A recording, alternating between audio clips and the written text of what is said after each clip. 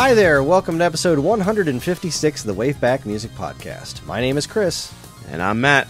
And we're here to listen to the most interesting video game music there is. We've got something a little different this month, and that's a special episode curated entirely by one of our listeners. It also happens to be a subject that, while we both greatly appreciate, it's one that we're not very well versed in at all. Gentlemen, start your PC engines, because today we bring you the TurboGrafx-16 Shooter Special.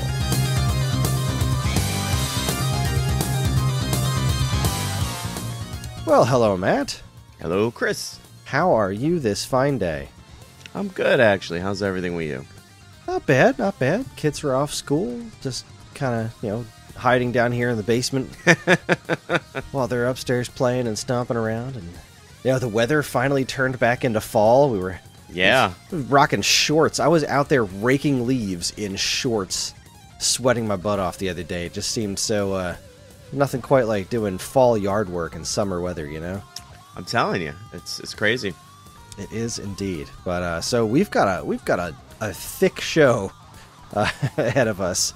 So I think we should pretty much get right to work here, because I'm all for it. This is going to be pretty information heavy.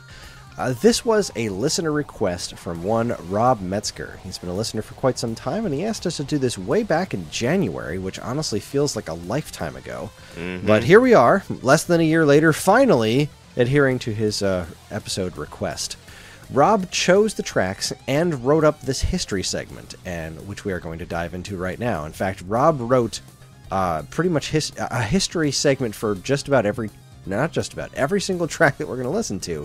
I have adapted his stuff and did some brief editing, but this is Rob's script. We are running his show today, and I'm excited because I know none of this music, absolutely none of it. I might know the Lords of Thunder track because I love that game, but for the most part, I think I'm unfamiliar with just about everything here. But anyway, Matt, let's hit him with some history. You and me both. We're gonna do it. Let's hit him with the history over the head, grabbing a big old thick TurboGrafx-16 and conking him over the head with some history. Sure.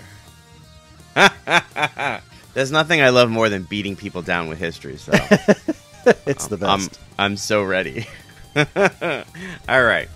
The TurboGrafx-16, known as the PC Engine outside of North America, was a 16-bit console designed by Hudson Soft and sold by NEC Ho Ho. Ho. All right. I'm not editing that out. I love it. Okay. And was sold by NEC Ho Electronics. That's the highlight of the episode. The console was very successful in Japan. However, in North America, it did not fare as well. The base unit used... I have no idea how you're supposed to say this.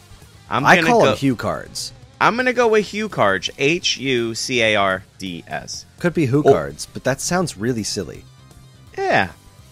Or turbo chips in North America. I like that better for their games. These were credit card-sized cards that went into the front of the console. The PC Engine and TurboGrafx were region-locked due to 8 of the pins on the unit being reversed. Sneaky, sneaky. Clever. The controller was similar to an NES controller with a D-pad, select, run, start, and 2 face buttons. They also added quote-unquote turbo switches above each button that had 3 selections. The higher selection on it, the more it would register multiple inputs for a one-button press. One problem with the system is that it only had one controller input on the front, so you had to use a turbo tap, or multi-tap for the PC Engine, to connect more than one controller. This device would convert the one controller port into 4 ports. The other issue with the controllers was the TurboGrafx controllers had a different diameter than the PC Engine controllers, so you couldn't use the one controller on the other system and vice versa. Interestingly enough, when the Turbo Duo came out, TurboGrafx with a CD attachment built in, they switched to the PC Engine controller diameter, making the TurboGrafx-16 the only console that could use the TG16 controllers without a conversion cable. There were many different consoles built with the PC Engine family, so we will go over the basics. First was the PC Engine / TurboGrafx-16. These units could only play HuCard games. First add-on that came out was a CD-ROM attachment for the PC Engine and the TurboGrafx-16 called the CD-ROM 2. This allowed the unit to play newly made CD-ROM games. Eventually, they brought out the Turbo Duo and PC Engine Duo systems, which came with the Super CD-ROM 2 system built into it. The Super CD-ROM 2 increased the buffer RAM from 64 kilobytes to 256 kilobytes. That's more kilobytes than you can shake a stick at. I have a lot of sticks. If you had a system with an add-on CD on it, you could buy a Hue card to put into the system that would add the memory. Finally, they came out with the arcade card. This was a card that increased the onboard RAM of the system to 2 megabytes. Whoa. If you had a Duo system, you could buy the arcade card Duo. However, if you had the CD add-on, you had to buy the more expensive arcade card to play the arcade games. Lastly, the SuperGrafx came out, which was back to Hue cards, but 5 exclusive games only ever came out for it. Today we will listen to a few Hue card games, some CD games, and 1 arcade card game.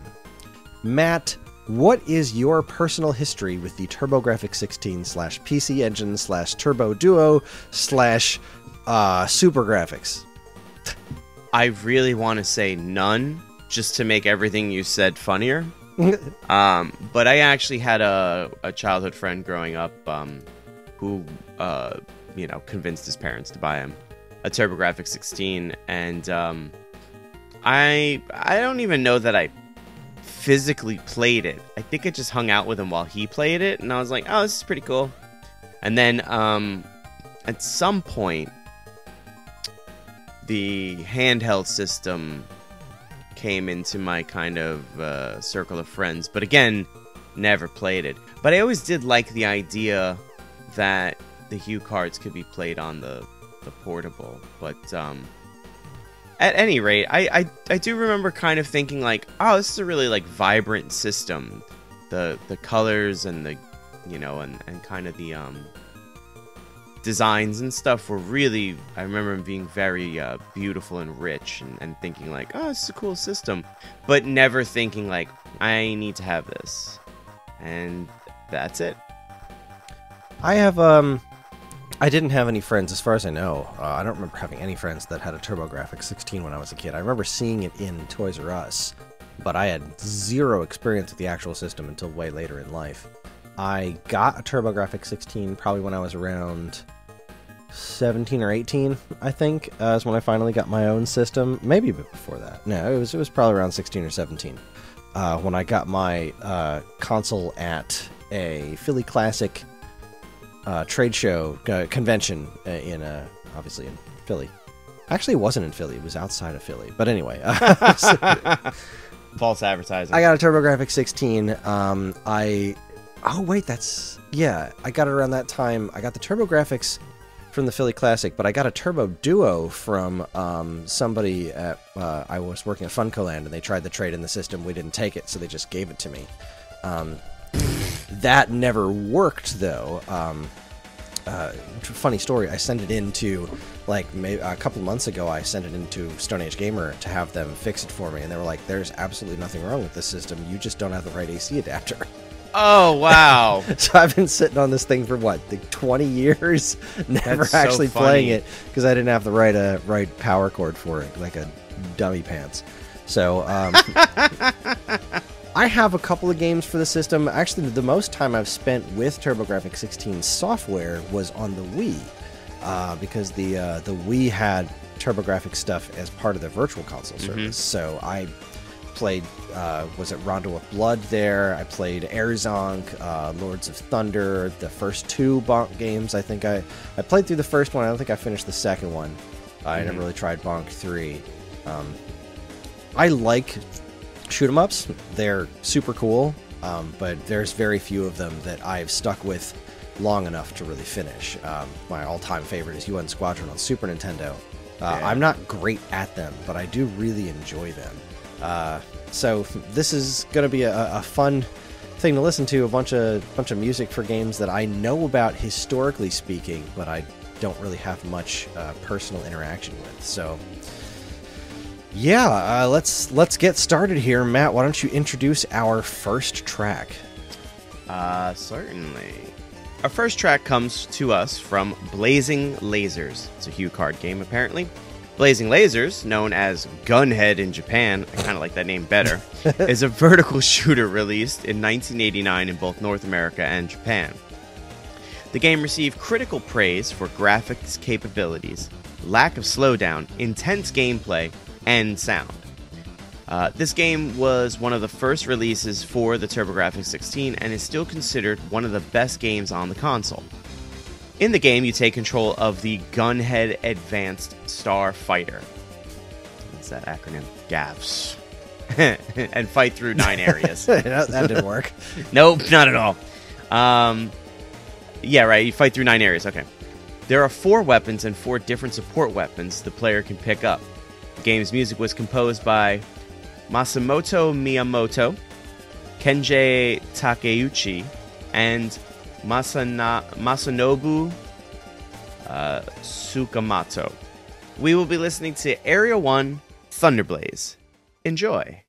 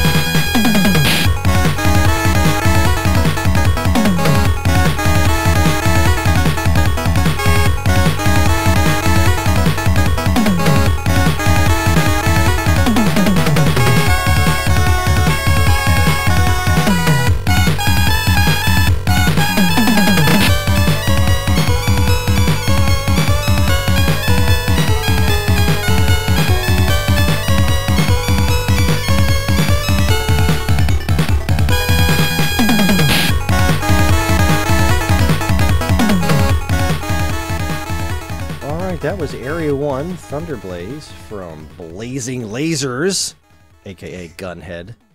Gunhead. That was pretty cool. I always forget what the TurboGrafx natively sounded like, because when the system was released, it was kind of like, it wasn't quite Genesis, but it was definitely an improvement over NES. But it's got some really, the sound is like kind of in between those two as well, you know? Like, it's not quite as abrasive as the Sega Genesis is very, like, sound, you know, but it's also still got some of those very retro chiptune sounds in it, like the NES was capable of. But as for the song itself, it was quite nice. I rather enjoyed it. Yeah, there was something about it that made me. It gave me like it filled me with feelings of like old Nintendo stuff. I think it's like the upbeat and kind of the very high-endy, like light and uplifting kind of music that you know, some older Nintendo stuff has. I really like the drum beat. It really, like, very driving for something of that caliber. Really well done, actually. I think I enjoy it a little more than I'm capable of explaining at the moment. But I really enjoy it, though. It definitely made me want to be a ship blowing up lots of other ships. It made me want to be a gunhead. Yes. Of course, what doesn't? Not to be confused with Cuphead. I don't want to be a Cuphead. No, me neither.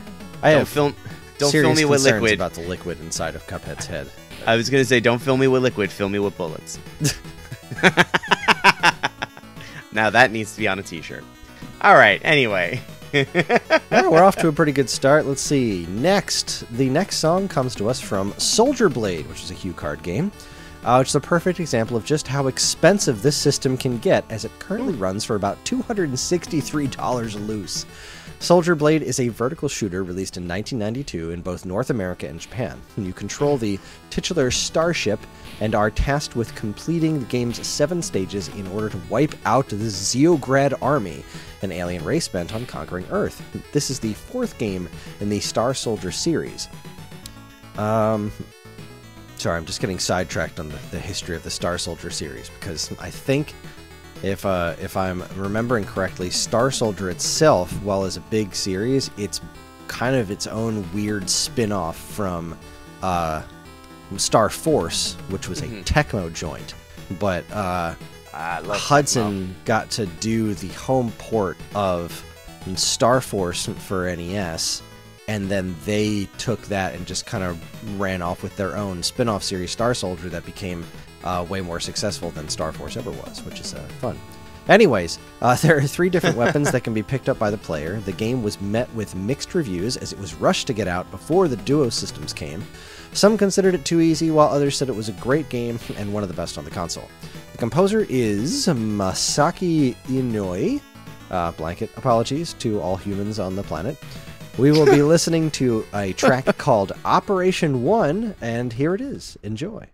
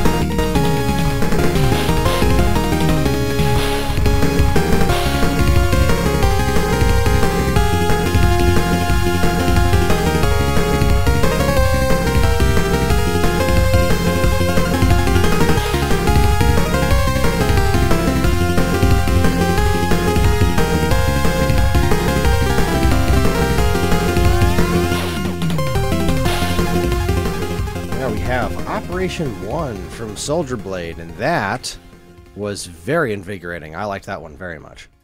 Gotta agree. That was really good.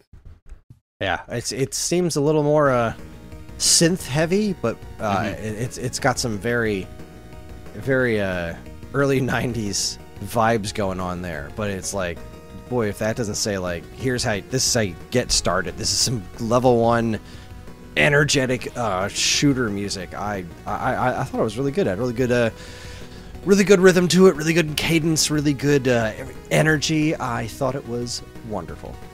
I really like that that lead synth. There's a great kind of reverb on it that really kind of made it stand out to the whole. You know, it really put it up front and center, and then gave it like a full-on what's the word? Presence. It's really good. I agree. I like presents. I do too, and with the holidays coming up. Yep. A bunch of those in our future, maybe. I don't know. There's a bunch of those in my kids' future. I don't know. Yeah, right. I don't get nothing anymore. I think the number one thing on my wish list is a trencher.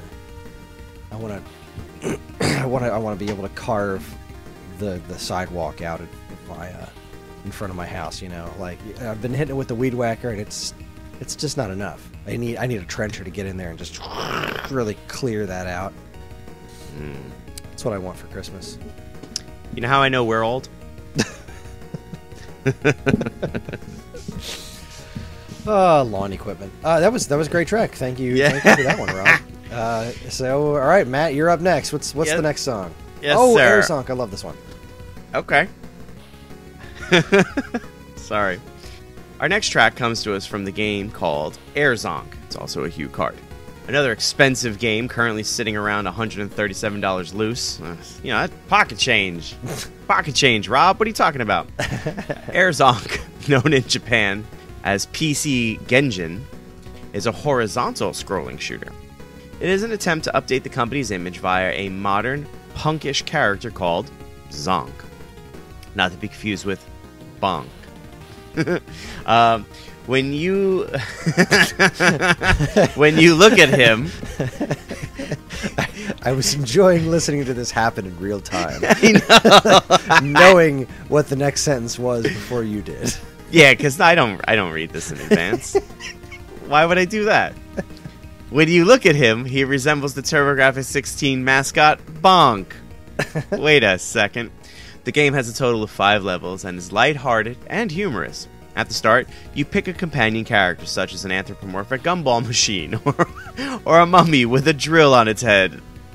$137, huh? Alright, before each level, the player can choose the limit of using the companion character, or not to use them at all. There are also 3 difficulty levels. Sweet, spicy, and bitter. This is amazing. Sonic has... Sonic, oh my god. Oh my god, Kris. I wasn't told I was going to be reading this much. I feel like Orson Welles. Canned peas. Ah, what the hell? Alright. Zonk has 7 types of power-ups. But like every other shooter, if you pick up a power-up that you were not using, you lose the power-up you were, and you get the new one, a la Contra. The composers of Air Zonk are Daisuke Morishima and Hisashi Matsushita. Matsushita, you're right. I missed that H. Matsushita. Hisashi Matsushita. We will be listening to Stage 1, the Aqua Bass, and I will be happy not to be reading as we are listening. Enjoy!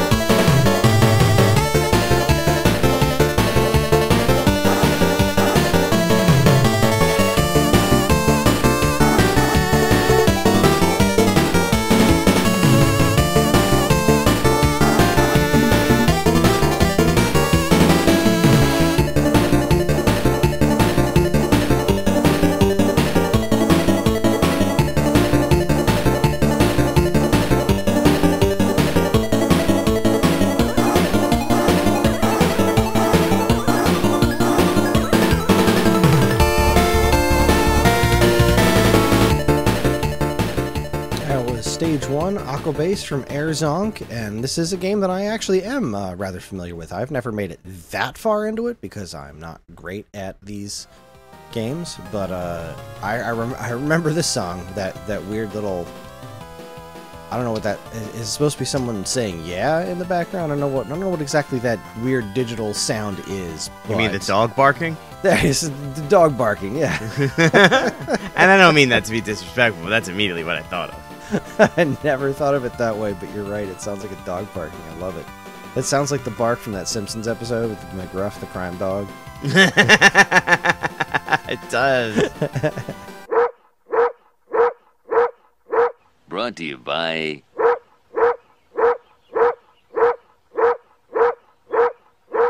That dog can sell anything.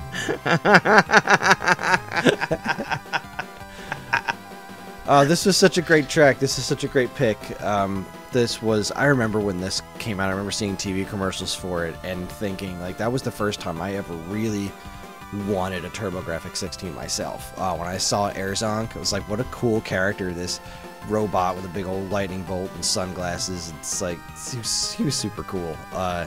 And I remember seeing commercials for it and thinking, like, I'd get a TurboGrafx-16. I'd like to play this game. This guy looks super cool.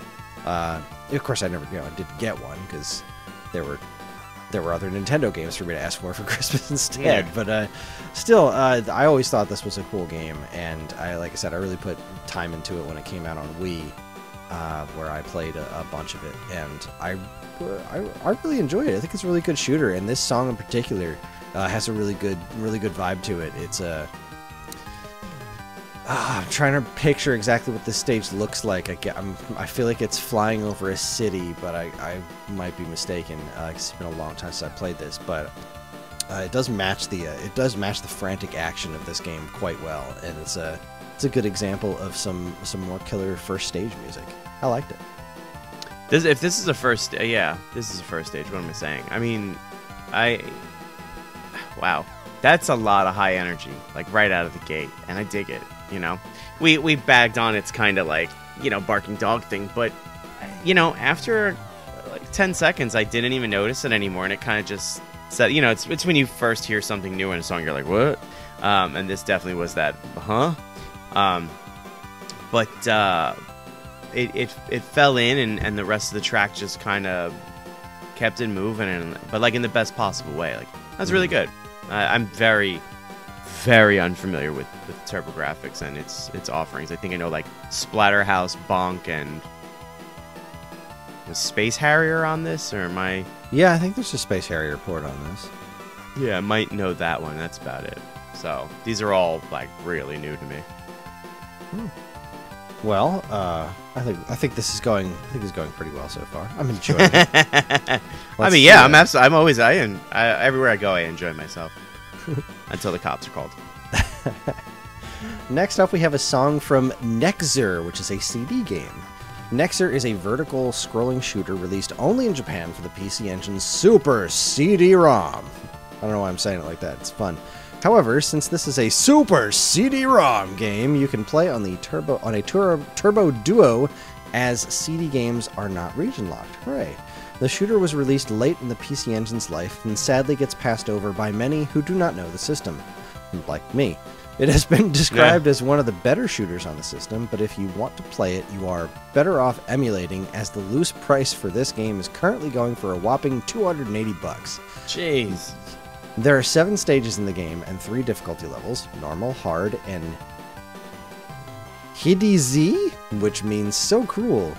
When you play the game, you will notice that it is a beautiful space shooter, with the first level starting in a war zone with giant battleships warping on screen. The weaponry is restrained as there are 2 weapons attached to your ship, a standard weapon and sub-weapon, and there are no bombs in the game. You can get a shield, but it will only protect you from a single hit. If you get hit, you will go back to the last checkpoint. There are no continues from where you got hit in the game.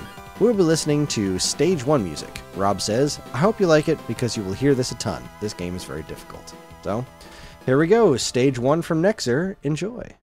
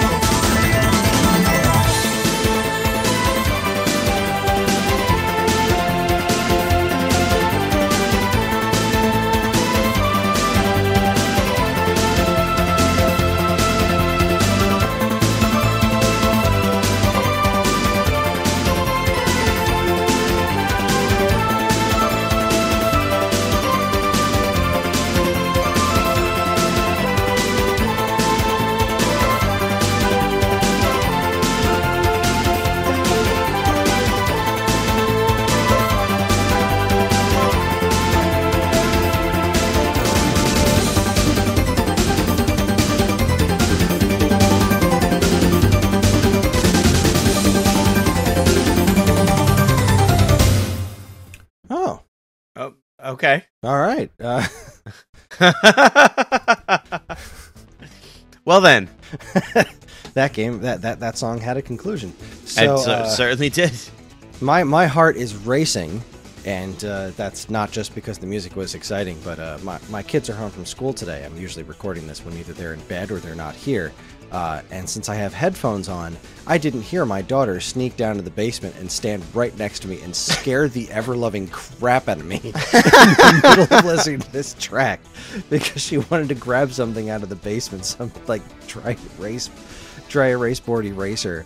So that was fun. No, this was awesome. Of course, that leap to CD quality, you know what I mean? That and this is so emblematic of CD video game music from this time period. You know, when PC CDs were just getting to be a thing, like this very high quality synthesizer sound is so very it's so I have such a nostalgia for that very specific time in video game history when CD-ROMs just they were the future, you know, and it's one of the reasons I like the Philips CDI so much because a lot of that stuff turned out to be complete garbage, but there was this sheen that it was all wrapped up in, you know.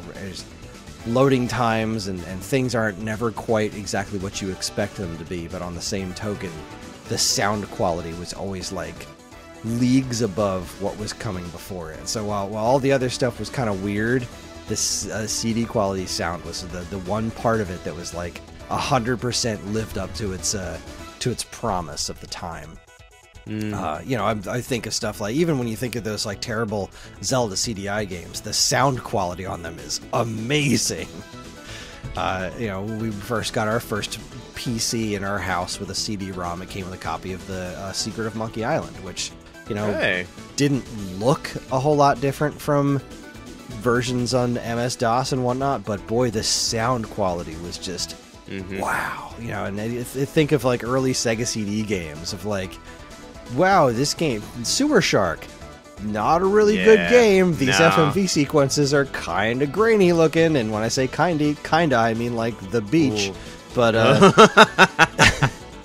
but the sound quality, you could hear them talking, and it was that kind of stuff was amazing. But that's kind of what this song is reminding me of. But also, just sound quality aside, it was really energizing. Again, great stage one kind of music. I liked it quite a bit. I mean, you've pretty much kind of hit the nail on the head here. There isn't much I can add to what you've said. I'll talk about composition, I guess, then. It's really... I was really focusing on sound quality, so by all means... No, yeah, absolutely. I mean, the first thing I was going to talk about is just how much clarity there is and, like, you know, how beautiful it is sonically. As far as, composition's concerned, like, this is... I was watching a little bit of gameplay, and it was the first level, and I was like, yeah, I can totally see this being, like, first level music. The ship's warping in, like, really, really cool kind of stuff happening. But it's, one of those... It's like a bullet hell game, sort of. It's like the great-great-great-granddaddy of the bullet hell stuff. Excuse me. So... to hear the track, it makes kind of this perfect sense to me. Fantastic, like, what do you call it? Like video game style synthesizer music. Just the leads on it are really good. Like, I'm big fan of like the leads we're hearing so far. Like, sometimes I don't know. I guess maybe it's just me. Maybe I'm not alone. I feel like when you get to making like electronic music, whether it's like dance or synth pop or anything, they can be kind of corny, because I think the patch you use, is kind of corny, and therefore whole big bowl of corn. But these last few have been really, really good.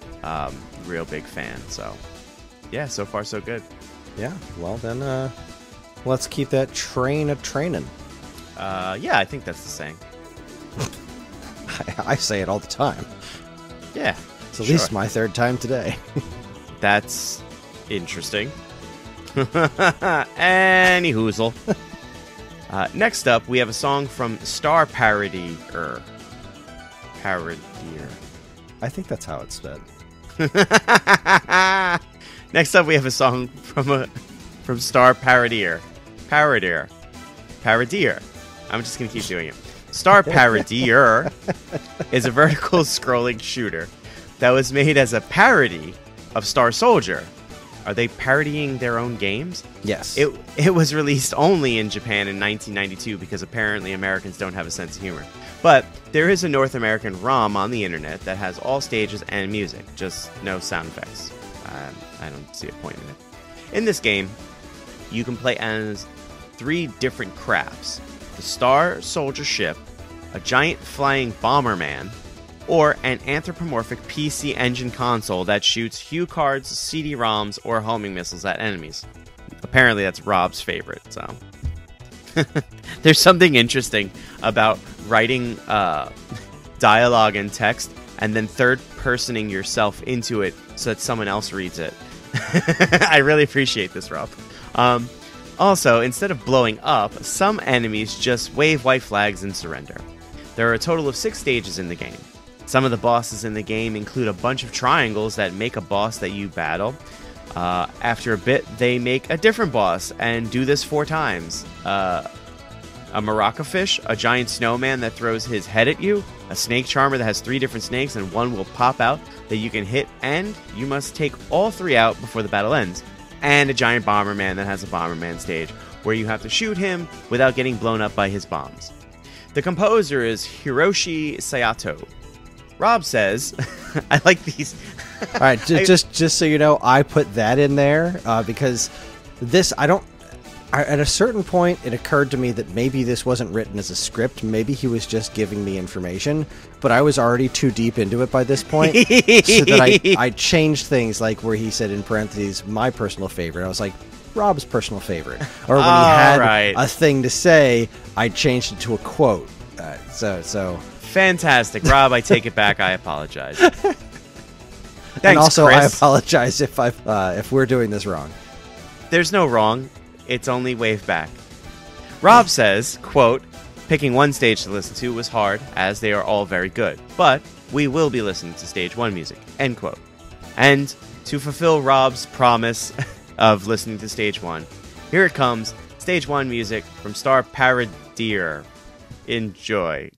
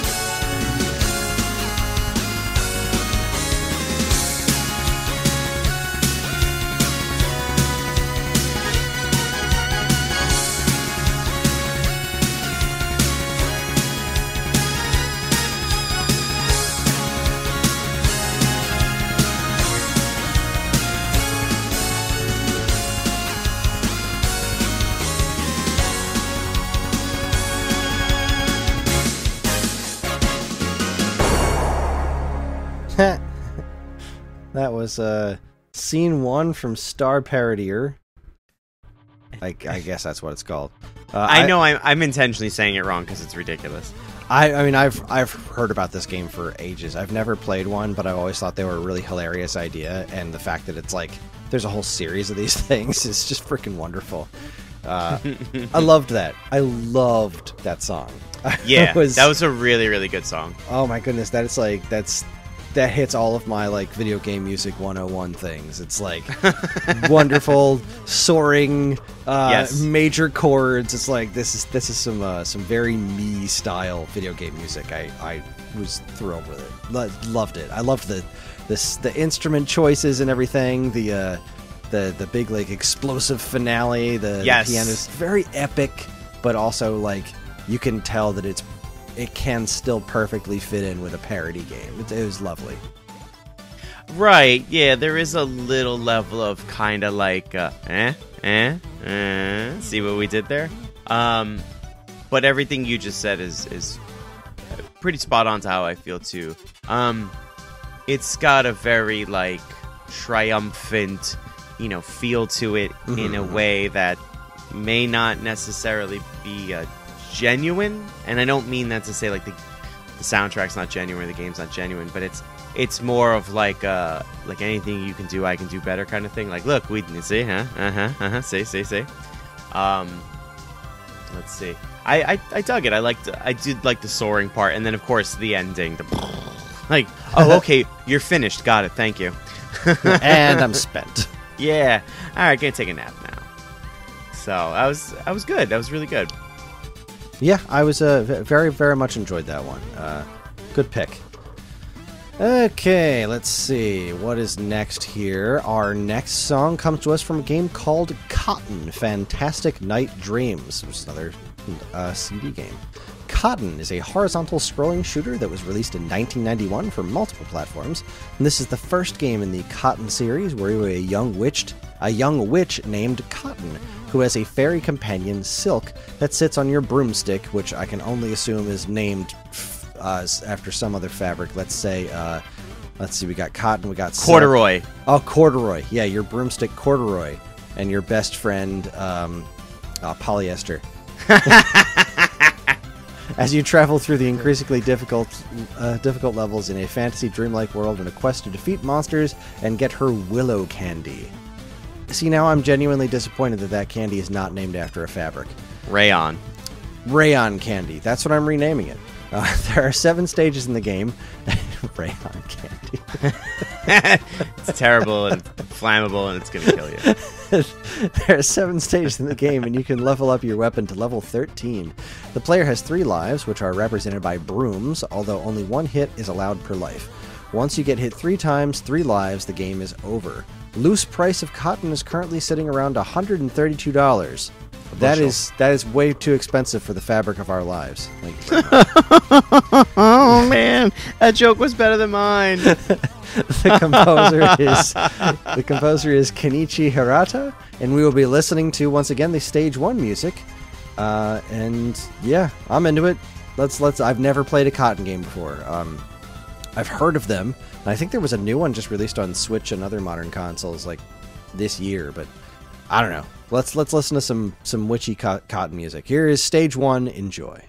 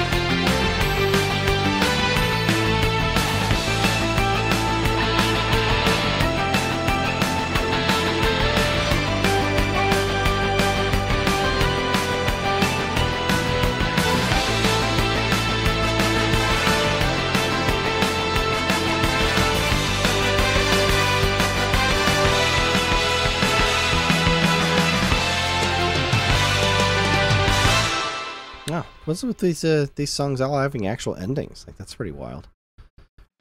This is driving me bananas. There's a song that Banjo Guy Ali covers this reminds me of it so much, and I keep looking for it. Like, is this the same song? But I'm not seeing anything Cotton related on his website at all.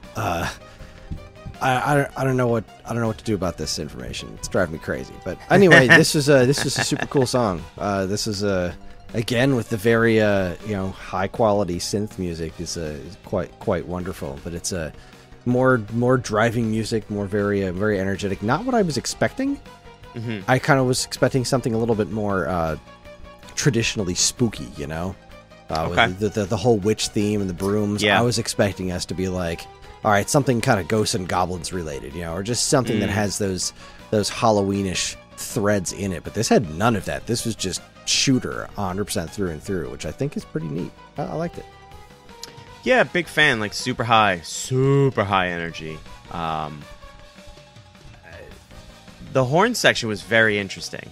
Yeah, that was quite. That was another piece of it that I really did not see coming. Was the horn section. I felt it was very unexpected, but like in a wonderful way. Nice surprise there. I like that, to have that, get caught off guard and be pleasantly surprised and think, oh, okay, oh, that's cool. So yeah, definitely a fan of this. Cool. I guess that makes it my turn. Next, we have a song from Rayxanber. Raisin bar. It's the most boring salad bar ever. The California Raisin Bar. Raisin bar.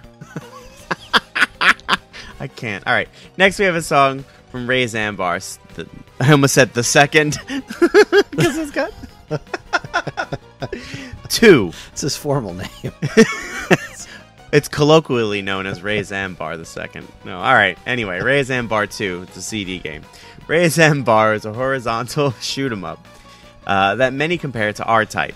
The game received mixed reviews when it came out because of its very high difficulty.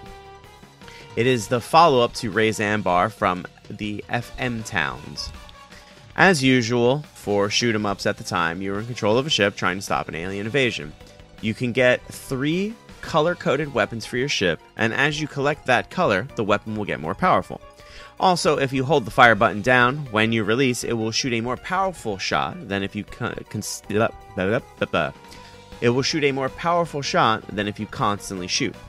If you get hit and die, you lose that weapon, no matter how powerful it was. Its current loose price is $144, and Rob says, quote, I choose stage 1 as you will be hearing the music a lot, as this game is very difficult. The composer of this game, I guess that's end quote. The composer of this game is Yasuhito Saito. Geosynchronous Orbit is the name of the track we're about to listen to. It's stage 1. It's from Rayxanber 2. Enjoy.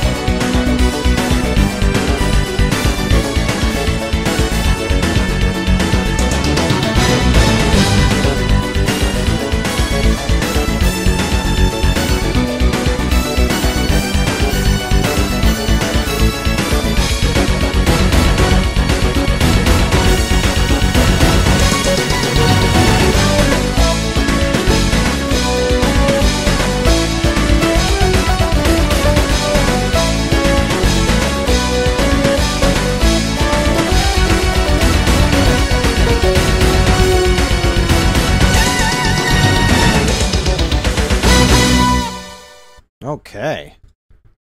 What'd you make of that one?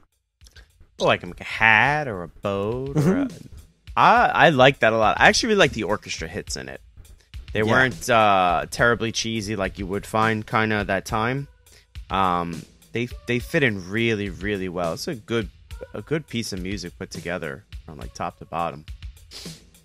Yeah, so I agree with your sentiments. That was a very I like the orchestra hits as well. They also stuck out at me as very, again, another very clear.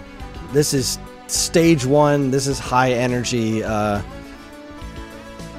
don't know what else to say about it. I also was a toe tapping good time. Yeah, no, can't argue with you. All right, so I think that's enough farting around. Let's move on to our let's do the thing we came here to do. Yeah.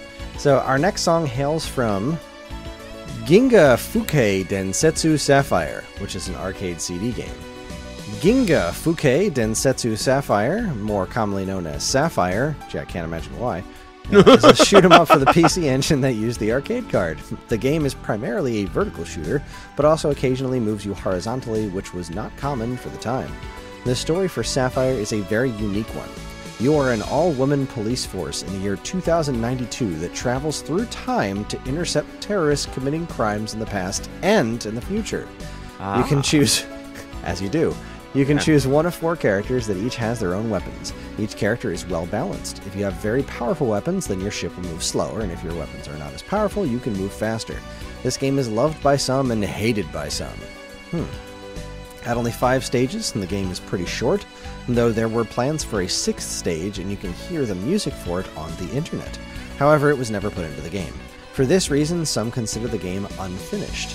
This game is also one of the most expensive games for the PC Engine. As of this writing, this game goes for $762 loose. Wow. Combine that with needing the arcade card, which goes for $63 for the Duo version, and you are looking at over $825 before tax and shipping just to play the game. If you don't have a Duo system, you'll need the Arcade Card Pro, which is going for another $170 on top of that. Rob says, choosing one song from this stunning soundtrack was very difficult as the entire soundtrack is great. The entire soundtrack is filled with hard-rocking music and high-powered synths. I chose level 2 as it has a hard rock with a fast portion in it and a slow portion right in the middle. To me, the music is exactly what you are looking for in a shoot-'em-up. The composer is T's Music, which also did Lords of Thunder for Sega CD. Interesting. I didn't know Lords of Thunder was on Sega CD. Huh. Well, I'm excited.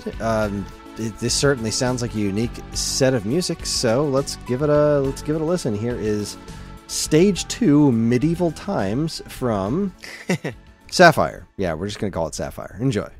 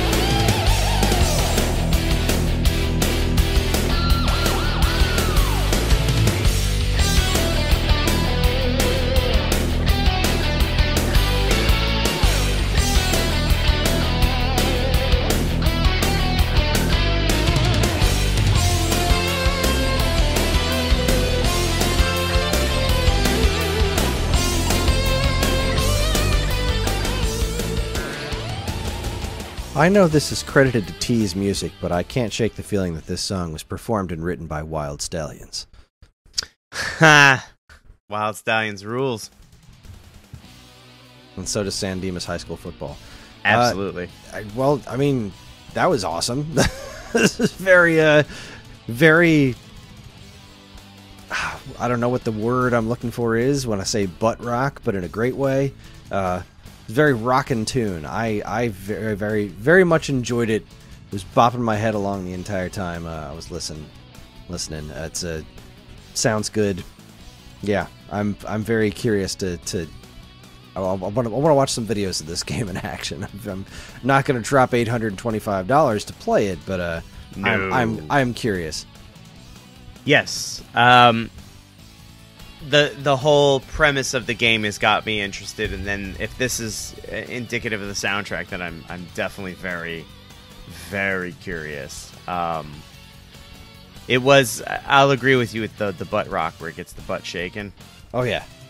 I did not expect that. Period. It kind of tore open, and I was like, "Oh, hi. Okay, great. This is what we're doing. All right. Cool. But all jokes aside, it's a pretty good track. Like pretty well put together. A lot of shredding, a lot of like, noodly, shreddy, soaring solo guitar work. I concur. All right, let's keep going. What do we got next, Matt, for our last in episode song? I believe the word you're looking for is penultimate. Sorry. Our penultimate track hails from Gate of Thunder. It was a CD game. Gate of Thunder is a horizontal shoot 'em up and was the first game in North America to be produced for the Super CD-ROM 2 format. Yeah, I had to. And was a pack-in game for the Turbo Duo. You control the hunting dog fighter craft piloted by Space Cop Hawk. Man, the 90s were wild. You also have a support ship piloted by Etsy, not to be confused with the crafting website Etsy, who drops off power-ups to you every so often. Maybe it is Etsy, crafting power-ups for you. Anyway, the enemy is trying to obtain an energy source from planet Ares called Starlight, and you must stop them. There are 3 types of weapons in the game that you can get by collecting different color orbs, which Etsy drops off. Which SD drops off every so often. You can change between the weapons at any time by hitting a button. When you die, whatever weapon you had is gone, but the rest are at the power they were before you died. The 3 weapons are a laser, which is blue, waves, which is green, and earthquake, which is red. Earthquake looks like missiles. I don't write them, I just read them. Once you collect 1 weapon, you get 2 satellites that shoot along with you. When you die, you respawn right where you died, so no going back to annoying checkpoints. Rob says, the song I chose is the prologue, Stage 1 music. Has some nice guitars in it, and the drums keep it moving. End quote. And with that said, we're going to listen to prologue, Stage 1 music from Gate of Thunder. Enjoy.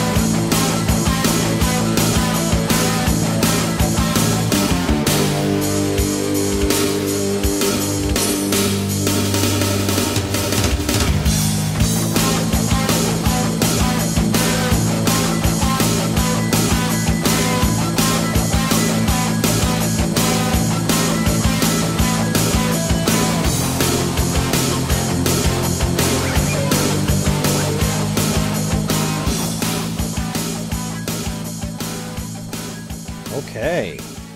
Look, I've never played Gate of Thunder, but I have played Lords of Thunder, and that soundtrack certainly lives up to Lords of Thunder's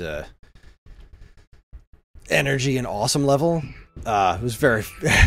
I liked that one a lot. I liked the bending of the strings, the guitar sounds themselves. Like pretty much just everything about that was fantastic.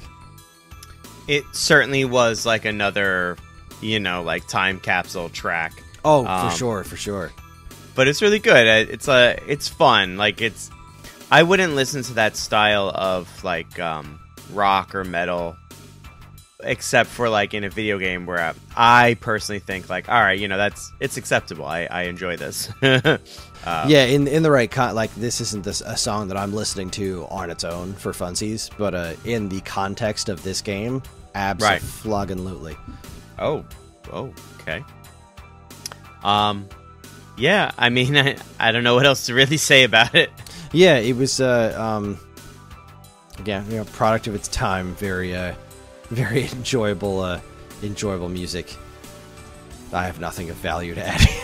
No, not really. I don't know. I feel kind of bad, but I mean, Right, I could keep saying that I love it over and over again, but as far as something of actual value to add to it, I'm sorry, I've in that respect. It's just a good time. Yes. So I guess that's pretty much it. That's where we're going to end things today. We do, of course, a song to play you out, which is from Lords of Thunder, the one that I am familiar with. But we'll get to that in a minute. Overall, I rather enjoyed this. This was a really good time with some music that was all new to me from games that I have never played before. But I would like to fire up my that's the wrong word. Super SD System 3. And see if I have any of these on my TurboGrafx right now that I can try to play. Which is, who knows? Maybe I do. But either way, this is some pretty cool stuff. So thank you, Rob, for your well thought out and wonderful list of music for us to listen to today. Yeah, absolutely. Big fan of the stuff I heard. I'd be curious to honestly play some. I'm not the biggest, like shoot 'em up kind of guy, but I'll throw it down a little bit. So. Yeah. Awesome. Well, then, that's going to be our show. Join us next time when we will be having another request episode. This time it's a patron request. Duroc Pig has requested that we cover the Dreamcast classic Jet Grind Radio, and gosh darn it, we're going to do it in a timely fashion. Yes. I haven't played Jet Grind Radio in ages, but I loved that game when it came out. It was great. But yeah, haven't listened to the soundtrack in forever, so I couldn't point it out. I couldn't pick out anything for you, but he didn't give us a whole breakdown of which songs to listen to. This is just, I want to hear a Jet Grind Radio episode, and well, we're gonna do it. So, so now go do it. That'll happen next month. Anyways, we here at the WaveBack Podcast are incredibly grateful to everyone who listens, and we love communicating with you when we can. We have a couple of ways you can do that. There's the Geekade Discord channel, in which we have a WaveBack chat where we frequently discuss all manner of stuff relating to video game music and whatever our next episodes are going to be. And, of course, you can still send us an email at mail@geekade.com. And while you're at it, check out all our other social media channels, which you should totally follow, like, and subscribe to if you haven't already. WaveBack and other Geekade podcasts are made possible thanks to the Geekade Patreon page. There, patrons can get access to a monthly podcast topic and recording schedule, get early access to most of Geekade's shows, including this one and more. And if you've enjoyed our podcast over the years, please follow the link in the description and give it a look. We really appreciate it. Finally, as always, be sure to check out all the other great content we have on our site over at geekade.com. Matt, do you have anything to plug before we say goodbye? I do not. Okay, me neither. Nothing in specific. Geekade's great. Go listen to stuff. Yeah. We're going to leave you tonight with Rob's final pick, a song from the ever-wonderful Lords of Thunder. Lords of Thunder is an unofficial follow-up to Gate of Thunder. This game is both a horizontal and vertical scrolling shoot-'em-up. In this game, you control a knight and get to choose which armor you want to wear prior to each level. You can tackle the 6 levels in whatever order you want. Once you select which stage you would like to play, you choose which of the 4 available armors you want to wear. After that, you can choose power-ups, increased life bar, shields, and health-restoring elixirs that cost money in the form of crystals that you obtain while playing each level. This game is very difficult because once you die, it's game over. There are limited continues, though you can use some of your crystals to buy another one if you want to. There are occasional hearts to restore your health, but these are not given away very often. Rob says, the whole soundtrack is full of hard rock music and fits the game perfectly. The game was ported to the Sega CD with mixed reviews. The TurboGrafx-16 version is definitely the one to play. For the music from this game, I chose Descent. This is the desert level, and the music keeps you going and is rocking the entire time. The guitar is really good in this song, and the drums are simple but perfect. Well said, Rob. I'm looking forward to listening to it, and as much as I'm sure all of you are as well. Thanks for joining us, everybody, and we'll see you next time, and have a happy and safe Thanksgiving.